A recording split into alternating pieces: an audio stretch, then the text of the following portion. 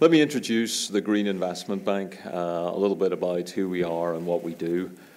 We are the first institution of its kind anywhere in the world, and it does bring a lot of weight on our shoulders to get it right.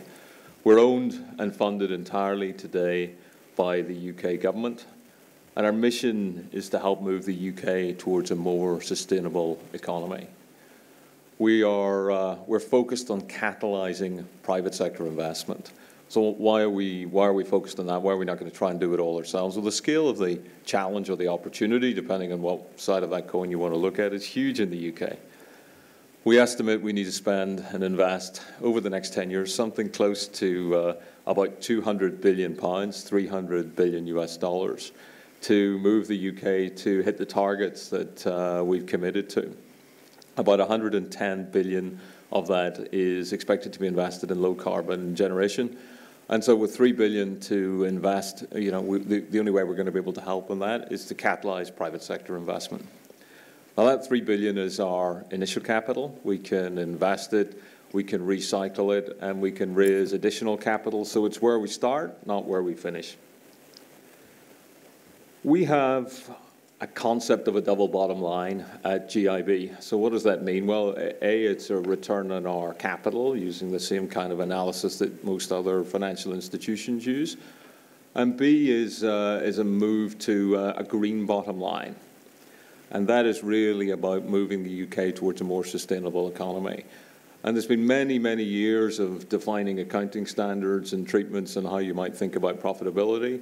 But we are developing the tools and the metrics around the green bottom line as we speak. But we tend to look at things like carbon emissions, which would be avoided by the investments we make, waste, which is no longer sent to landfill, and green power generation.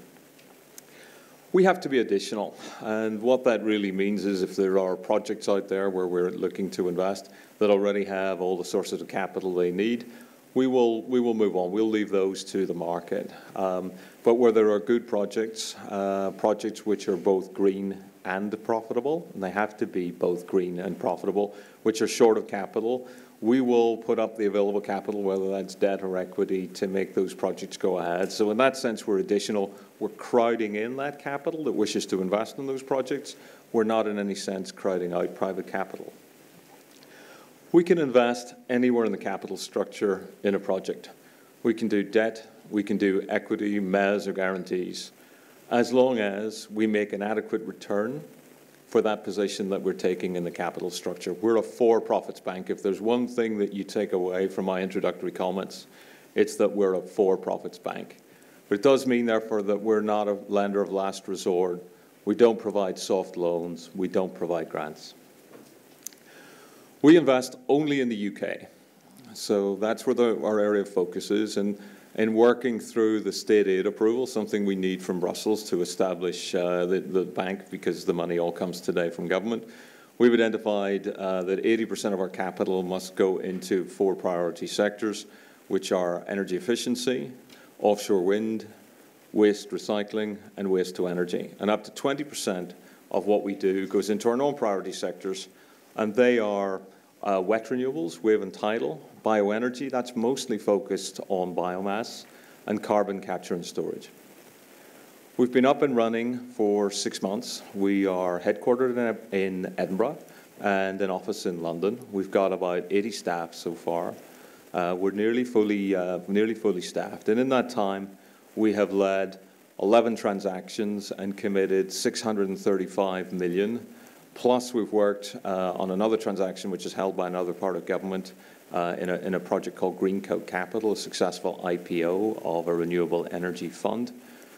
We've catalysed during that time 1.7 billion of additional private sector money. So the total size of the projects that we've worked on, which have been freed up, which are now moving ahead, that were previously not, is about 2.3 billion.